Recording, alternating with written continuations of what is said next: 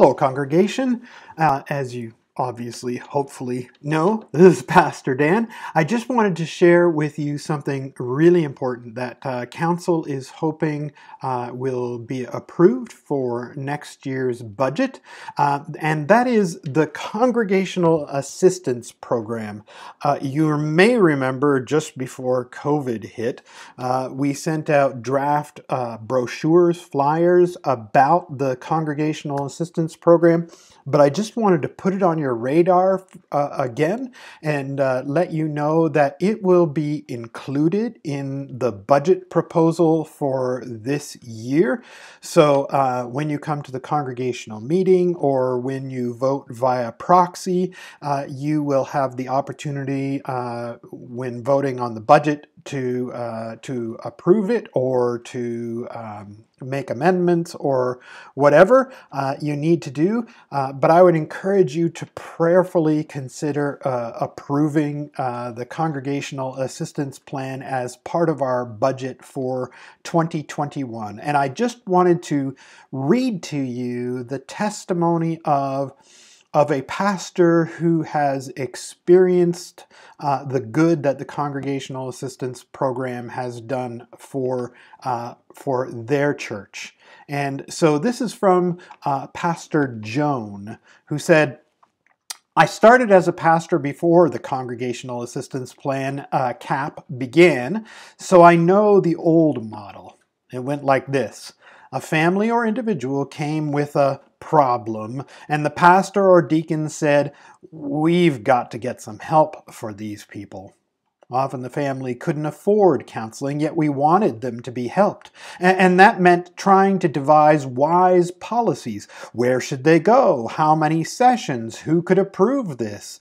So many internal conversations had to take place while we were also striving to respect confidentiality. We wanted the people to feel cared for, but often it was not very safe to ask for help. But now we have, says Joan, the Congregational Assistance Plan, and it's fantastic. It's such a relief. As a pastor, I make pastoral visits, but I know I'm not a counselor. I'd rather people went to someone who has professional training. Now I'm at a point where that's not a problem because of CAP. Every quarter, our church gets a CAP usage report with no names or identifying information. As I was looking at the statistics once, I found it interesting that many of the people who went for assistance were men. I wondered if being part of CAP made it easier for men to seek help, which is great. You want to create a culture in your family or congregation where going for counseling is a sign of strength, not weakness. I have benefited from CAP myself, says Joan, and I can personally echo, as your pastor, Pastor Dan, that I myself have also benefited from CAP. Somehow, Jones says, I had thought that when you get to this point in life, things would just coast. But in fact, I have found that there are constant changes and challenges. She goes on to say, as my husband and I were thinking about our future life choices, we realized it would be useful to have someone else walk through this with us. The counselor helped normalize the midlife issues we were dealing with, and it was very beneficial. I want CAP to help other people as well. I was preaching in a different congregation, and someone approached me asking if I would be willing to provide counseling. I said if their church had the CAP program. I asked if their church had the CAP program. Although some had advocated for it, the pastor didn't think enough people in the congregation needed the program. I feel so sorry for people like that. I think pastors don't know how many people might actually take advantage of the program until they have it in place. I'm so thankful this initiative continues and grows. Not one church has ceased using the program, and more are joining. Further, CAP is gaining attention among professionals.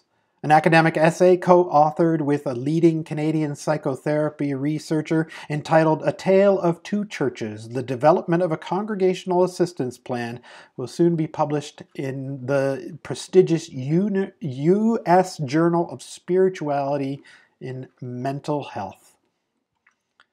With Shalem's Congregational Assistance Plan, a church makes available to all of its parishioners up to 6 counseling sessions per year from a roster of local, and now because of the increase in internet counseling from all over, of local master's degree level qualified Christian psychotherapists, anonymously and at no cost to the parishioner. By taking a community approach to decision-making about mental health issues, CAP is meeting real needs for churches and parishioners by improving relationships, marriages, families, and people's ability to cope with hardships in life. So what's the cost, you ask? CAP costs, and this is as of a couple years ago, but it should be in the ballpark anyways, CAP costs between $1,500 and $6,000 annually per church, depending on the size of the congregation.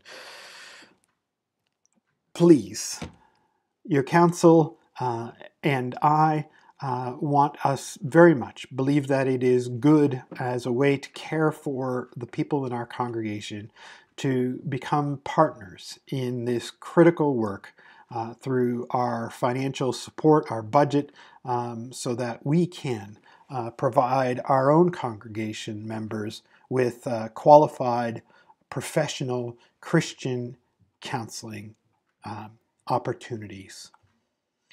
Here are some of the presenting issues that people come to. And of course, this is all anonymous, but it's categorized. We get a report every quarter that says why people are coming. Not who's coming, but why people are coming. People come because of family issues, about almost 30%. Some because of marital issues, 20%.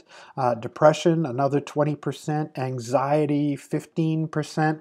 Anger, trauma, stress, bereavement, addiction, attachment, employment. All great reasons to get help. But as you heard in the testimony of Joan, people come sometimes just to wrestle through some of the normal issues of life, midlife crises and struggles and so on.